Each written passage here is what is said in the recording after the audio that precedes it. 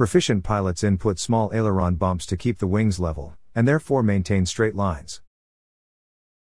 Aileron bumps are also used to slightly bank the wings to cause the airplane to gradually drift to the left or to the right. Being a smaller input, the bump needs to be applied and returned to neutral smoothly. Quickly jabbing small bumps will typically produce little or no response. Therefore, if you find yourself inputting a lot of corrections, and seemingly not getting the response you're looking for, you are most likely inputting the aileron bumps too quickly.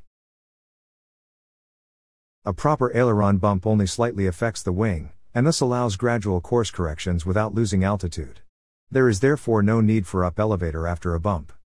As a rule, if you don't get the result you were looking for, simply apply another bump. However, since the effect of a bump is slight, a pilot should pause a few moments to see its effect, and whether or not another bump is really needed. Note that a right bump is not automatically followed by an opposite left bump, or vice versa, if the airplane is heading where you want it to go. In short, determining the need for each bump is ultimately based on seeing the need for it. In order to recognize deviations off of the intended path early, you must keep asking yourself, where is the airplane heading to?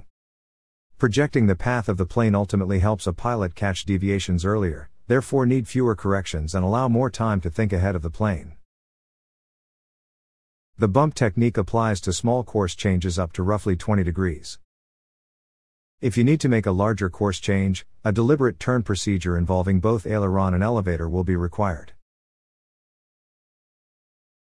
Take great confidence in knowing that whenever there is a doubt, you can bump the aileron to alter the plane slightly and gain a better perspective. This will prove especially valuable when low to the ground, such as during landing. Altogether, small brief bumps of aileron help us fly straighter lines and make small course changes without over-controlling, thereby reducing the number of corrections we have to make.